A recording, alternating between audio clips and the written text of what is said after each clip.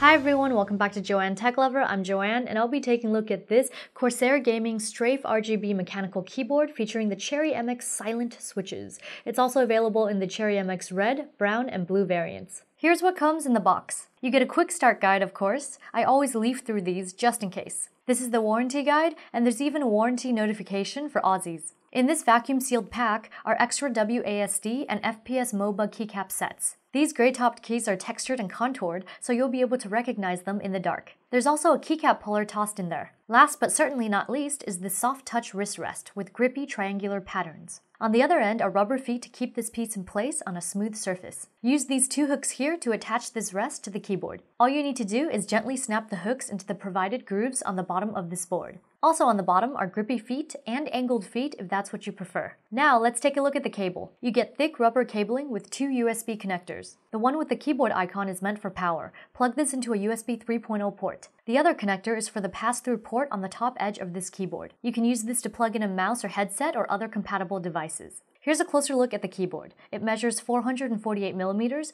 by 170mm by 40mm, and it weighs 1.35 kilograms. I like the matte finish look on this board, and the keycaps aren't glossy either. Nice. It's mostly in black with a white backplate that helps enhance the lighting, and white glossy sides which give it a sharp look. This keyboard has 100% anti-ghosting with full key rollover on USB. As for the keys, the spacebar stands out from the rest because it's textured. You get a single Windows key on this side and a function key on the other. The function plus F key commands goes as follows. F5, F7, and F8 will give you the volume control, which is a must-have on any keyboard. F9 to F12 are the other multimedia keys, like play, pause. On the right corner we have the num lock, caps lock, and scroll lock indicators. And next to that is the LED brightness adjust button. You get 3 levels of brightness as well as the off function. For those who require a Windows lock button, one is provided. A red light oddly means Windows is not locked, and a blue light means it is. I've removed some keycaps so I can show you what the switches look like. These are cherry switches that are orange or peach in color, and they're linear like reds, but after typing on this keyboard, I've noticed a quicker actuation to my key presses. If that's your jam, then you'll be happy. I personally prefer to bottom out my keys as it has a more satisfying conclusion. Here's a quick sound test of the switches. I'd say they're definitely softer and duller in sound than the MX Reds.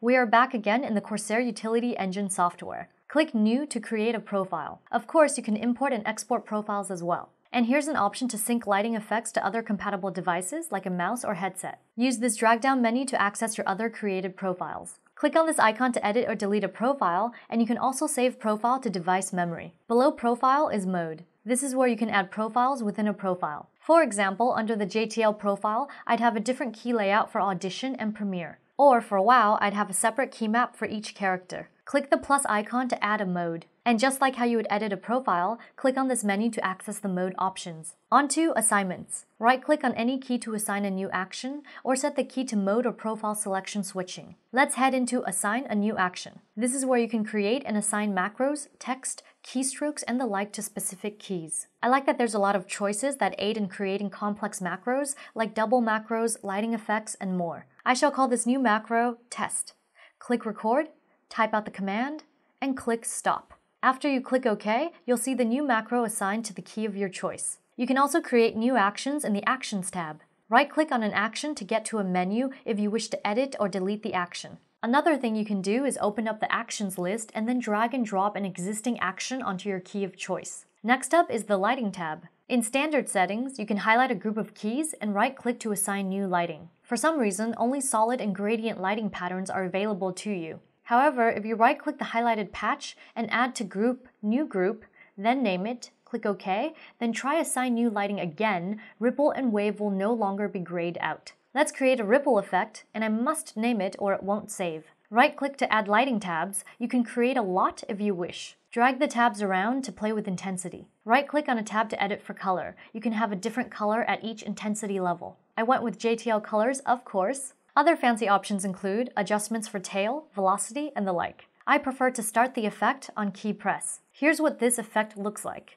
Pretty snazzy, eh? You can also click on a group and select a background color, either from the pre-existing palette or choose something more complicated from this color wheel. This background color is in addition to whatever lighting effects you assign to different groups. Just like actions, you can create new lighting effects under this tab and have access to those effects under the effects list. If you're looking for preset lighting effects, click from standard settings to advanced settings. Set a background color if you wish, but it won't always be apparent because some effects are overpowering. Just highlight the group you wish to have a background color for and select a color. I don't see the option to add groups, but you can always highlight another group and assign another background color. And highlight, then right-click to clear the background effect. Let's go through the assortment of lighting effects. Spiral Rainbow is by far the trippiest. I can't handle it in fast mode, but this would be a hit at a party. Click on the pencil icon to change up the speed or direction of the color flow. Here's what it looks like on slow. Much better, right? Next up is Rainbow Wave, but I'm sure you've all seen this one before. Here's a look at the speed and direction section. I like that you can set this vertically or horizontally. Visor just goes back and forth, kind of like a police siren, to me anyway. And you can see the background colors more clearly with this effect. You can toggle the colors from random to alternating as well as the speed. I have always adored the rain effect since its inception.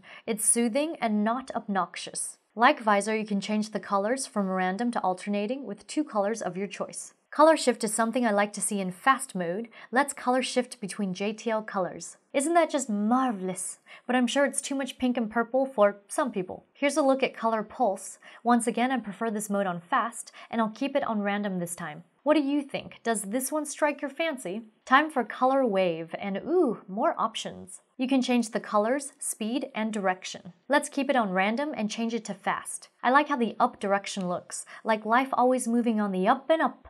Keep that positive attitude going. Type lighting key is what I normally use because, unless I'm showing off, I prefer more subtle color and lighting arrangements. The color and duration can be changed for this effect. Let's make the duration short. I like keeping this one on random because who doesn't like rainbows? Finally, we have type lighting ripple. I'm sure you can guess what this does. Let's make this speedy and random like me. This is definitely a fun effect to play with, and if you're typing regularly with this keyboard, it'll look like a constant burst of rainbows. I want candy now. The void effects require a headset for both playback and microphone. Okay, we're done with lighting. Here's a quick look at the Performance tab. And finally, we have Settings. You can change the keyboard layout and polling rate under Device. Make sure to keep the firmware updated. Here are the general and OSD settings in Program. And finally, we have Support, both online and technical. That's all, folks. That wraps it up for this look at the Corsair Gaming Strafe RGB mechanical keyboard featuring the Cherry MX silent switches. I'm Joanne, and if you like what you saw and you want to see more like it, be sure to hit the like, comment, and subscribe buttons, as well as follow me on social media. Joanne Tech Lover Facebook, Joanne Tech Lover again on Twitter, and Joanne Tech Lover once more on Instagram. Also, be sure to follow me on my other YouTube channels, JTL Lifestyle, JTL Cuteness Overload, and JTL Love Life and Advice. I guess all that's left to say is bye!